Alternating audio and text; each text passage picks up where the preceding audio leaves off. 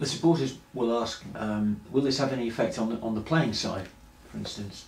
Well, John has a budget, I mean, and he'll work to that budget. He's worked at clubs, you know, of a similar size. He's worked at Wickham, he's worked at Plymouth in the past. So, you know, budgetary control is not something new to John Gregory.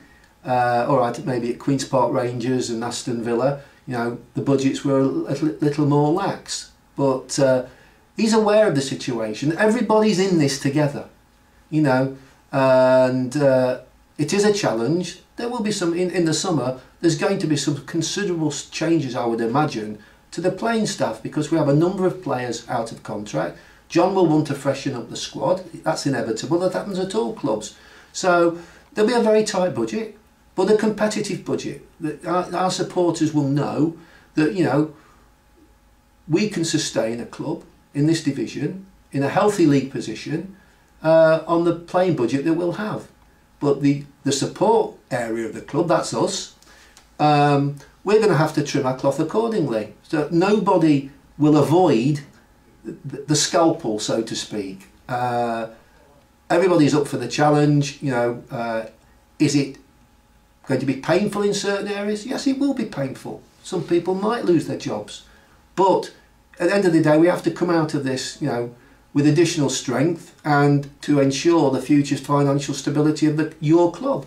You know, there's no easy action, there's no magic wand and to wave, and all of a sudden, if we could guarantee having a cup run like we had a few years ago where we played Manchester United and picked up close to £1 million, that's fine. But we have to be very prudent. We have to budget for not progressing in the FA Cup or the Capital One Cup. You know, the chances are that then, if you have, you know, a positive variance to it because of the success, that's a bonus. But we have to run a very tight ship and ensure that this club continues to be able to, you know, compete competitively in this division on and off the field. And obviously the club is still ambitious, you know, to reach the Championship. Oh, we're not here, we don't want to tread water. I mean, maybe, you know, the reality is a couple of years in mid-table in the Division 1, you know, might be acceptable, but that doesn't mean we don't want to go into the Championship. And if there's an opportunity, a window of opportunity, then we will take it. But we can't chase the dream and keep throwing money at it. You know, there were some suggestions that we bought our way out of the conference. That may be true to a certain degree because we had a very high budget in those days compared to other conference clubs. But now we're in our second season in Division 1.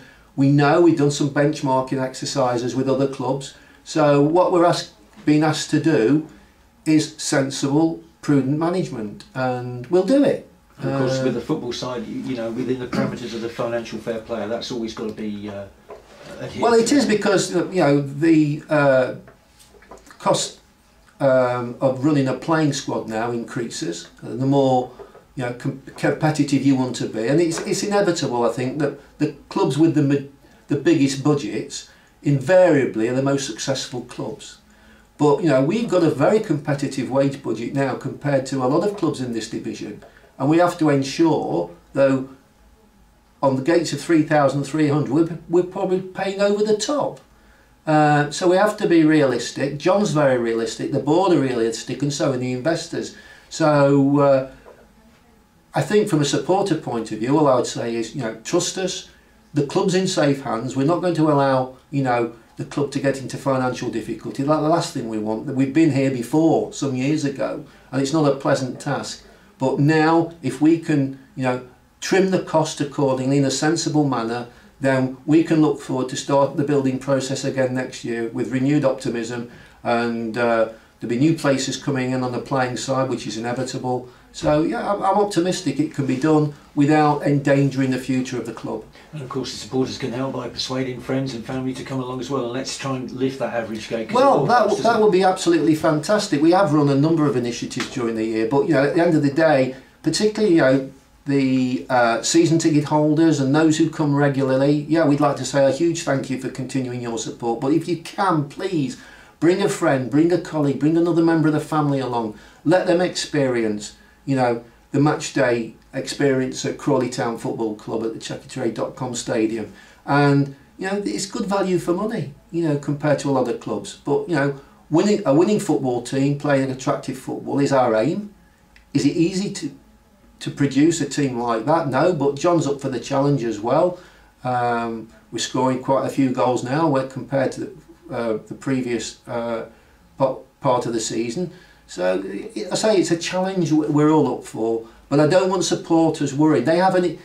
All the supporters have an important part to play. It's all one big family really, and if you can, please bring any further support to the club. Every person that comes into the ground, every pound that they spend when they come to the stadium, whether it be through the catering, whether it be a match programme, whether it be in the shop, helps build a stronger and more vibrant football club, and that's all we want. And I know that you're in the process of organising a forum with John for the next couple of weeks. A date will be announced so the supporters can ask questions and yeah, I mean, I did one earlier in the season when I arrived. I quite enjoyed them, and I know John does. He's up for that as well. And I would imagine in the next 2 or 3 weeks we'll be able to have a forum where people can come along, talk to John. I mean, I can talk. I do the surgeries. I've spoken to supporter groups individually, but it's John they really want to speak to. I mean, they've not had an opportunity. He's an experienced campaigner. He's been, you know, clubs of all shapes and sizes, you know, both in this country and abroad. And he's very enthusiastic about the future of this football club. But let's say, all together, we can play an important part in keeping the ambitions of the club going forward.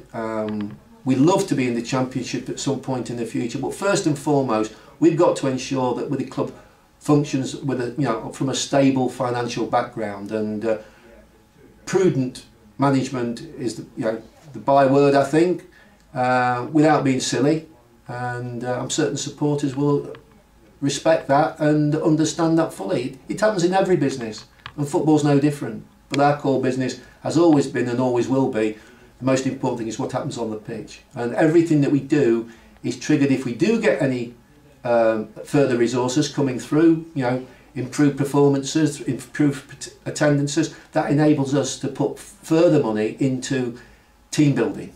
So that's vitally important for supporters to be aware of that.